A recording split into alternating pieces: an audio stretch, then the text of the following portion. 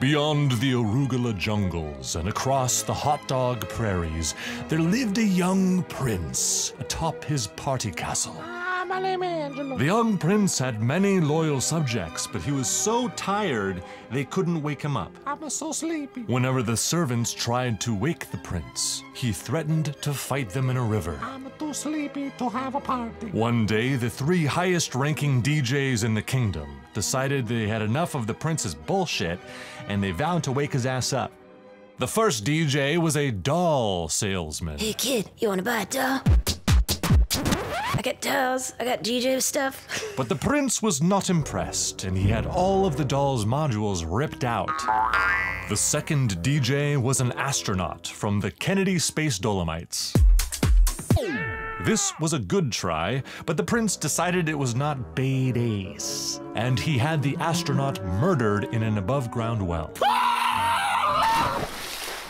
The third DJ rode in on a real nice bike, man, but all he had was a pair of CDJ 100s like some kind of fucking loser.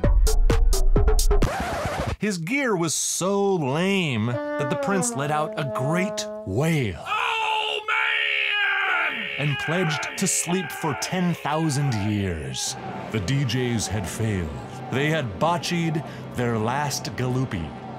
But lo, the prince's final cry echoed out across the land and was heard by a fair maiden in a neighboring kingdom. What is that bullshit? Although the maiden was not a DJ and, like all non-DJs, served no purpose to society, she fucking nevertheless managed to fight her way into the prince's realm with boxing gloves. Oh hell no, I know what you need.